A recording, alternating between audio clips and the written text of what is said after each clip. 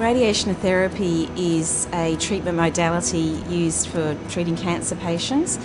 and it's a very targeted form of treatment using high-dose radiation beams that can deliver very accurate radiation to the area where the cancer is either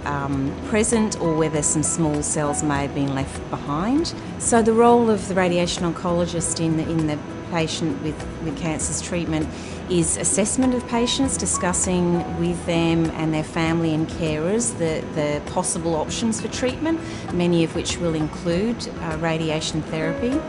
Radiation oncology is a specialty that has a lot of different types of patients, from young patients to older patients, patients that are coming with cancers that are potentially and often cured by radiation therapy, and patients that are coming to relieve symptoms. In particular, pain is very effectively relieved with radiotherapy. Radiation therapy has been shown to be a very effective form of cancer treatment,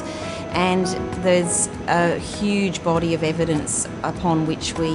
base our decisions to give radiation therapy. In terms of patients who have symptoms from cancers that may have spread, for instance, to the bone or other parts of the body, there are many clinical trials and studies of patients that show the effectiveness and the extreme cost effectiveness of radiation therapy as a treatment modality in that particular setting. I can't think of anything else that would be more rewarding as a profession than being involved with radiation oncology, and to have patients coming back telling you that they've